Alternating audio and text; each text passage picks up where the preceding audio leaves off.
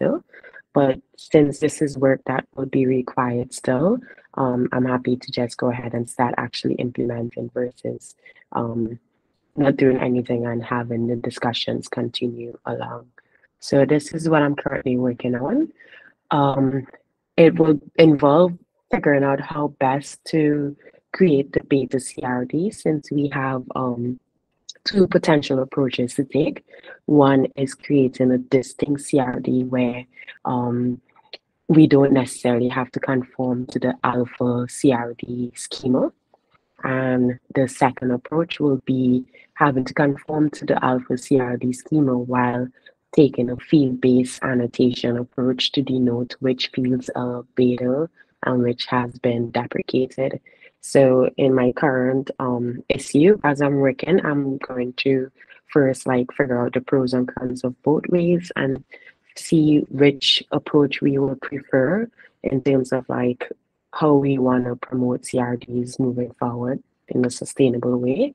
And once I get that consensus and we all have the information to make a solid decision, I will bring it to everyone involved and then move forward with implementing the better approach. Um, Gateway API has done the approach of creating separate CRDs to avoid having to like conform the schema, but they have other like tooling in their ecosystem to facilitate that. So as of now, in either approach we take, Istio will need the relevant tooling to ensure that whatever we decide to do can be done effectively. So that's where I'm at. Any questions so far? Oh, cool. If not, moving on, one of the frictions I've been facing is a lot of the decision making around like the fields to promote is related to ambient in the sense that we aren't sure what the behavior will look like for that field in like a waypoint or gateway point of view. And because we don't necessarily have the answer to this and no one has done the investigation around this as yet, we have been more inclined to postpone the promotion of that field. But in my opinion, I think it would be super nice to have these discussions like bottle up and made a priority where we can actually direct energy to investigate and like what does this look like in ambient. And I know ambient has its own beta effort, and I don't know if they. I'm curious to pull you on in terms of like how can we handle this, especially since this is a part of like the larger ambient architecture design. And I know there's a lot of things that we haven't figured out yet, but we do want to make sure that some of these fields that we aren't aware of what will happen in ambient is at least tracked somewhere for future discussion. Any thoughts there? I'm curious to know what do you think?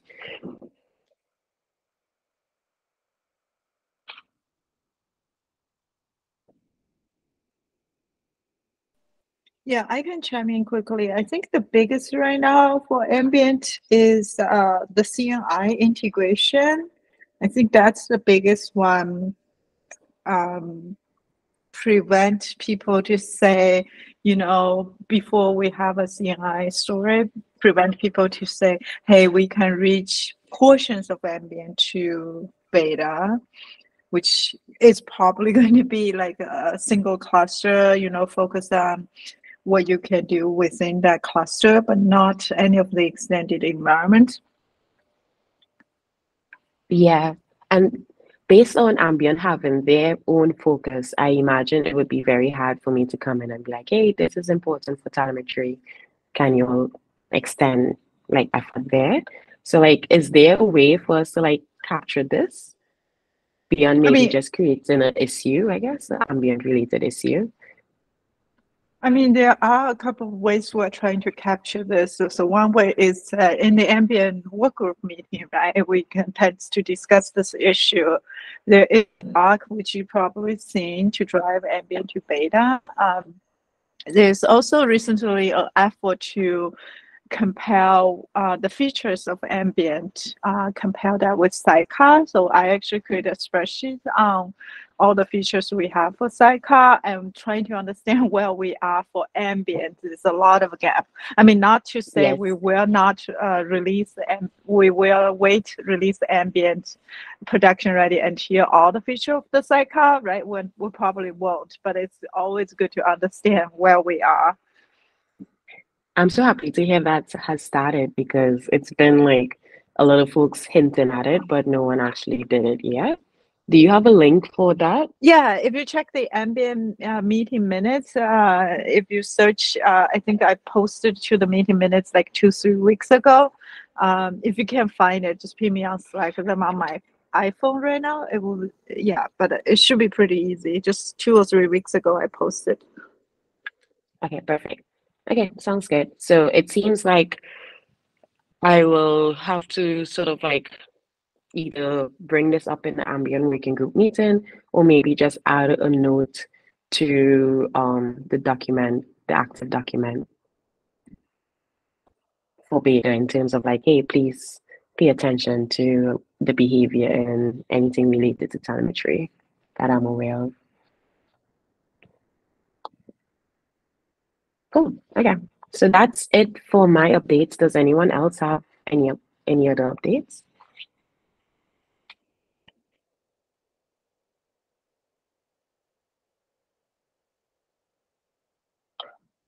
I'm gonna take that as a no, and then we can move on to our other topics for the day. The first one is around like how can we bring back having like the working group leads be intentional about like their roadmaps for a certain release cycle or year, similar to how we did it back in 2022 and before. So yes. So I remember we went over this in the last meeting, but this was how road mapping was done in Istio in previous years. But since the working group leads have become less active, there haven't been any efforts around like driving this sort of like clarity around like what is a priority for each working group. And based on our conversations that we have had in this meeting and like side conversations, we believe it is valuable for us to bring this back in some form, but we have to be clear around like what is the most effective way around doing this, as well as hopefully championing the TOC to take leadership of this. Like we don't necessarily want to guide this effort ourselves, but we do want to spark the resurrection of it. So I'm curious for us to like discuss today, like one, is there anyone willing to volunteer, like champion this with the TOC and figuring out how best we can bring this back into like our regular operations in Istio? Whitney, I think I would potentially be willing to champion that, but I think before I would feel confident, I'd want to start with what outcomes we're looking for. If you look back historically, like when we had a regular roadmap, even when the project was really had a lot of people on it, which interestingly, contributions are up. This is just a total aside. Total contributions to the project are up. People contributing to the project are up. People attending the meetings are way down compared to, say, 2 years ago. When we had a lot of people attending those meetings and we produced regular roadmaps, we almost always missed all of the roadmap. We very rarely landed the efforts that we said we were going to work on. And then in addition to that, oftentimes the TOC did not have time to review all the roadmaps. So some work group leads put in a ton of time on their roadmaps and a lot of detail and did not get much attention from project leadership. Others, kind of probably anticipating that they weren't going to get a lot of attention, didn't produce roadmaps at all. So I think we need to consider kind of what outcomes we're looking for. Certainly there's a little bit of a pain that we have, I think, collectively as a project about not having a clear roadmap or not being able to execute on the little bit of roadmap that we have. But whatever solutions we come up with, we do also have to keep in mind that while we're all paid by our various companies, in Istio, we're all volunteers. So it does make a little bit of a difficulty if, say, the TOC were to give a concrete direction. We're going to move this way. Well, like I'm one of 3 contributors from Aviatrix. So I can assign those 3 contributors to move in that direction, but that's not going to make a large impact unless, say, Google or Solo is also behind it. Yes, I agree. And I think we really do need to put a lot of intention behind like what we want out of this roadmap. Maybe we can take this time now to like start brainstorming in terms of like what are the benefits we are going for, and what are some of the things we want to ensure we don't get caught up in doing, because we do want to make sure it's most valuable to the people who are making it happen as well as those who will consume the roadmap.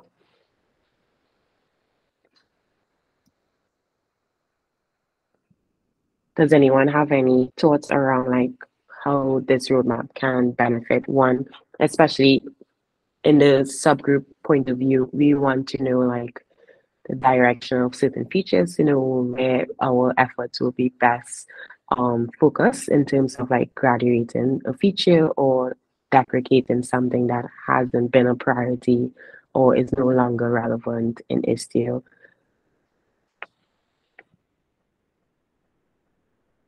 Or maybe is it possible for the TOC to give some inputs to us saying, okay, please focus on these features for the upcoming release or something like that? Otherwise, it will get difficult for us if we have such a big roadmap and then we have to go through it to figure out what is to be deprecated and what is to be promoted.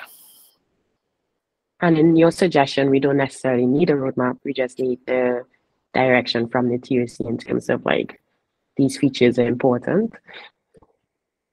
Yeah, because if you open the other sheet, whatever you just opened now, it looks too much for me to understand what has to be focusing. Yeah, that's a good call out. In a sense, if that's our main, that's the end game that we want as a subgroup. We just want to know what features to focus on. And if the TOC can provide that to us, is there any additional benefit for having a roadmap?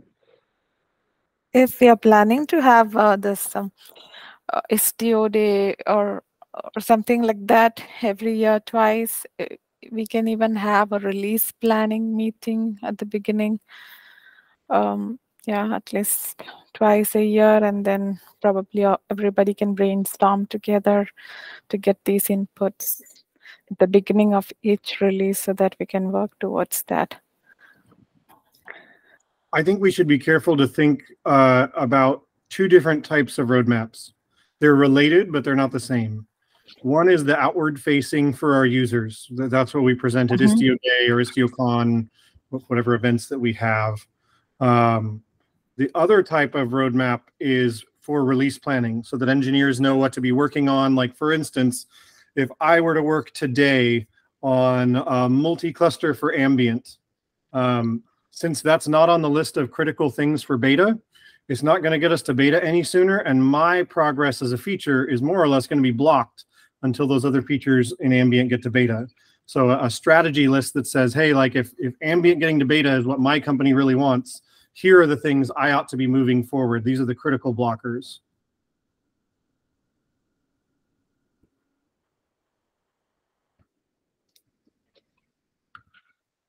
Yeah, and that helps all of Istio, not necessarily the subgroup only. So I guess it's now a question of like, is this a task that we want to pick up as a subgroup, especially since we can get what we need out of like simply putting pressure on the TOC to give us 1 or 2 features?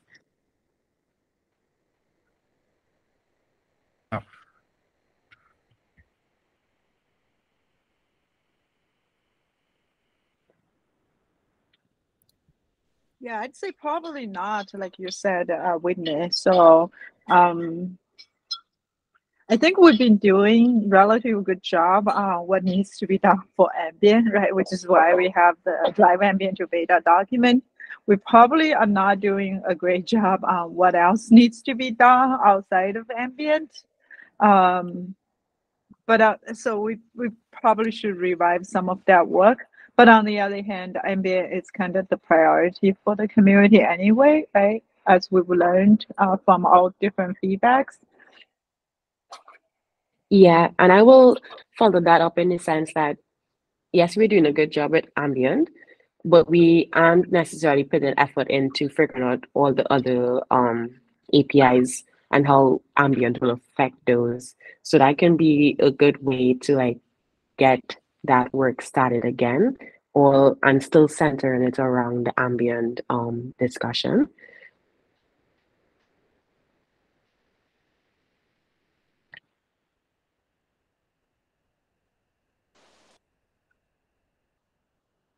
Yeah, final comments on the API, like the telemetry API, because it's just not super high on the radar.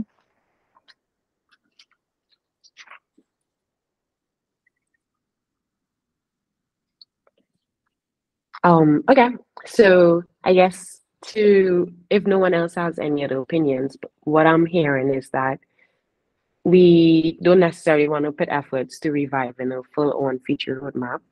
However, we can put pressure on the TOC to give us the one or two features that we need, and we may even want to play an intentional role around like the planning meetings that happen twice a year for release planning. However, right now the momentum in Istio is ambient, and if we were wanting to push anything, it would be around like how ambient impacts other non-ambient related like work that is still prevalent in Istio. Is that a good summary of what we just discussed?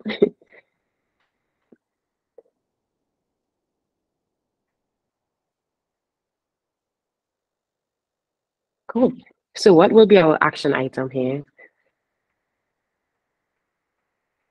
I think Lynn, you already started the comparison between our regular APIs with ambient. I think that's a good push in the direction that we want to get in. So it's just a matter of us supporting you in that and being aware of that. Is there any ask that you need from us? Just to clarify a little bit, the one I started was like the feature, not necessarily on the scope of the API. I mean, it's close, but it's slightly different. Okay. And we may need a feature level scope. Not sure yet. What do you think? You mean API level scope? The Yeah. one I have was feature. Yeah, probably. By the way, we do have an ambient API document. We do expect most of the API would be the same, but it probably would be good to highlight the ones that's different. Okay. Sounds good. So it seems like the action item is to review what you have done and see if we need to do that same effort for the API level scope and continue writing the momentum in terms of like actually having solid outcomes out of this comparison. Okay, so I believe we can move on. The next, unless there's something else anyone else wants to add. Cool. The next topic for discussion is in regards to us selecting a feature to deprecate. In our last meeting, we have decided that if we are creating any processes, such as the deprecation process, we want to have a feature attached to that work where we can use that feature as a clear example as we actively go through the work, and we can capture the learnings to create the process or improve the process as we know it. So the next thing that we have to do in regards to deprecation is actually choosing a feature or API to deprecate. And I hope that we can potentially discuss potential features as well as maybe even apply that pressure to the TOC to give us a feature that they think may be best. So as of now, based on ongoing conversations in the community, we have potential candidates such as Envoy, Filter, or Stats. and we have in cluster Istio operator as well, and potentially even Lua. So these are the three that I have. I don't have any intimate like opinions or on these, but I've heard other folks have expressed interest, and I'm curious if you're aware of like if any of these candidates are valid, or is there anything that stands out to you, or if there's any other features that you would like to add to the potential candidates for the application.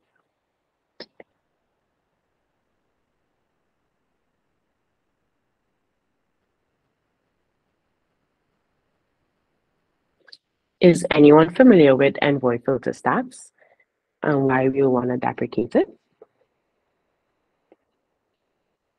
No, is that different than Envoy filter? I believe it's a component within Envoy filter. So for my understanding, Envoy filter is like this really gigantic thing with the ability to do all these different things. Is the stats one specifically something that we expect to be superseded by the telemetry API? That's a great question. Let's see. I don't know the answer to it, but we definitely should get that answer. But in whatever we deprecate, we do want to be clear of like what is the alternative to doing this.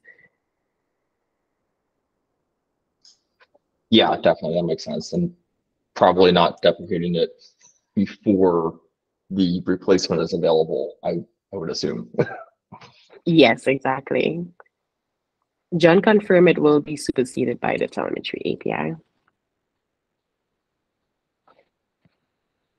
It's not really, it can't really be deprecated. Like its Envoy filter allows you to do anything you can do in Envoy. So unless we're deprecating all of Envoy, you can't say that you can't do one thing that and not another thing. So okay. Now no one should use it. They should use telemetry unless they have advanced use cases. But so I think this one's kind of oddly categorized. Okay. Is there any way to, so there's no way to block certain functionalities, I guess? I mean, in theory we could, but it's just kind of like, why? Like the whole point of the API is to give you access to anything you want and you deal with consequences. So now removing all documentation of it or anything like that, that makes sense. But I think we've already done that. Yeah, that makes sense. It's just really documentation to guide people to better experience with this, with the other thing, rather than trying to actually like encode deprecate anything. That makes sense. Okay, that's interesting. Cool. How about in cluster Istio operator? Is anyone familiar with that and potentially the case for deprecation?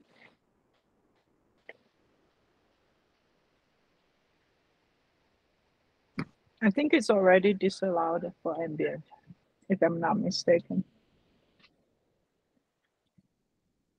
And it's hard to deprecate for sidecar and message it properly. So we just did it for ambient. Is it hard because it's still somewhat in use? Yeah, some people that apparently likes it a lot. Some people have really bad taste in technology, and so they really like it, but it's absolutely terrible. So we're in a weird state.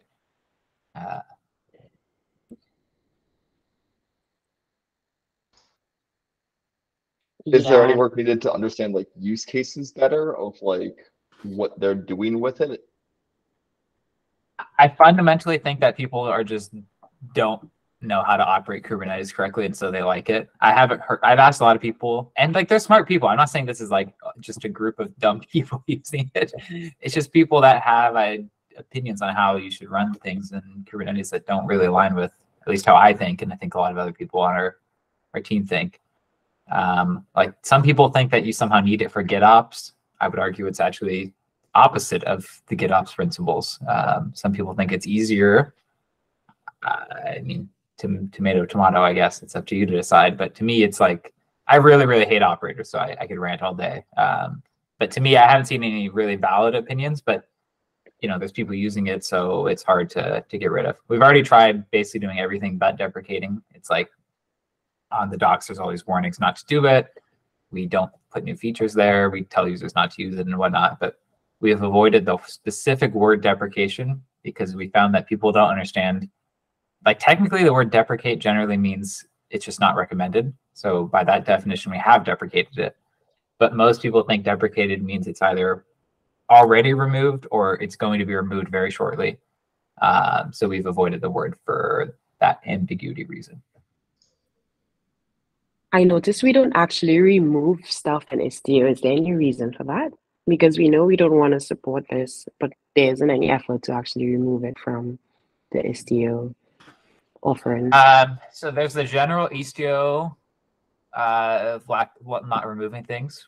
And then there's the installation, which is like the extreme version. So if you go back 4 years ago, the thing everyone complained about Istio is that every version we changed how our install works.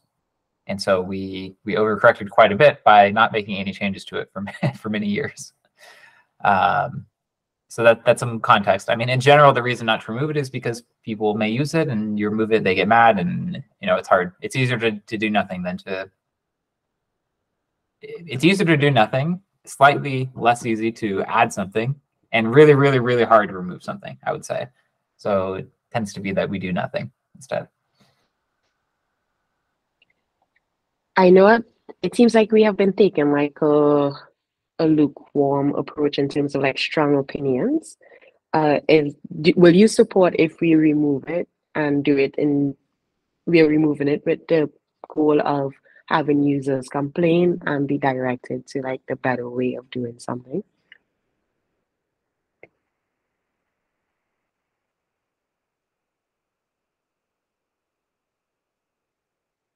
I guess I'm asking, why don't we create chaos for the greater good? Yeah, I don't think we should just straight out remove it, but there has been some discussion on how we can migrate off it. So the kind of two things you need to have a smooth removal is a migration path to something else. And actually, I guess that's the one thing. So Red Hat has been working on a alternative operator implementation, and that they wanted to move into Istio ecosystem.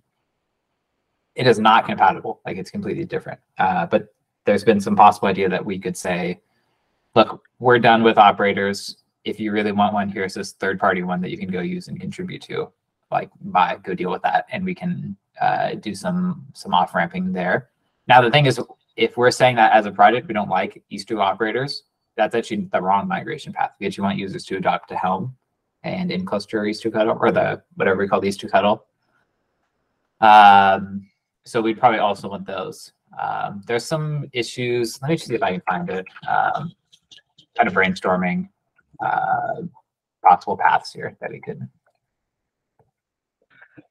In the chat, because I don't have the stock open, but we can put it in the doc.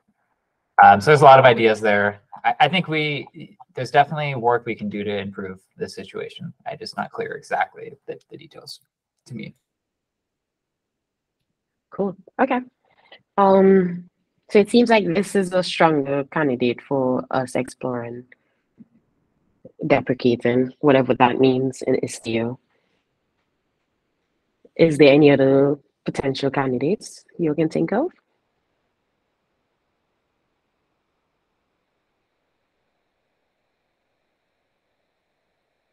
And I guess, once again, to repeat, the goal of this is to actually just get the ball rolling, and we will obviously come across walls, but that can help us know how to handle these in the future.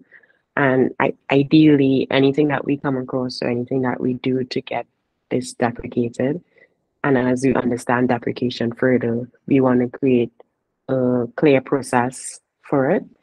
Hopefully track it in the enhancements repo. That is sort of like, this is how we do things that are related to deprecation in this way.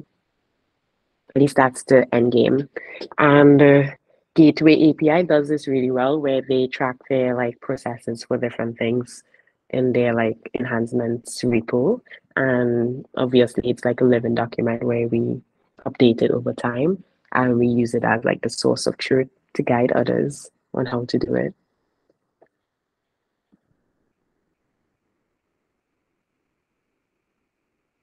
Okay. Well, the other potential option was Lua, but Lua is still pretty much in use. I think that would be a difficult one to get consensus on. If anyone else has anything to contribute there, feel free to jump in. But I believe that is our hardest candidate yet. That's the same comment I have on the stats when like it's on with filter, so it's not clear what deprecating it actually means. Like we don't support Lua anyways.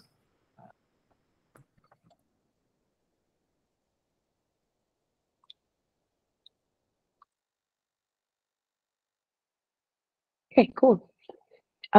That's all on my agenda for the day. Anyone has anything that they would like to bring up now or discuss?